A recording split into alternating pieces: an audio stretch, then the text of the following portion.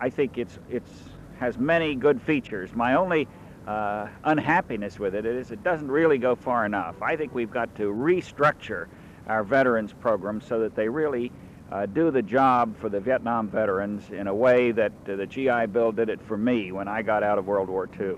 Well, now you're particularly interested in the educational benefits then for veterans.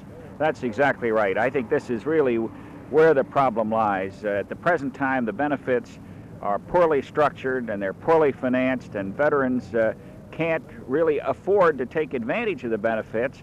And as the high unemployment rates of the veterans show, they can't get jobs without the education, so they're caught between the bark and the tree.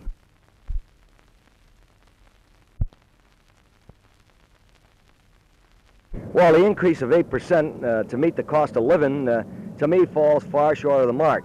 I've held hearings for the League of Cities of Mayors all over the United States, and I heard the gripes of the Vietnam veteran, and the $220 a month that we pay him now for room, board, and tuition is just not enough. He can't cut the mustard with this little amount of money, and with an 8% increase, it doesn't help him very much. I've appeared before the Veterans Committee. They've come out unanimously and recommended 13.6%.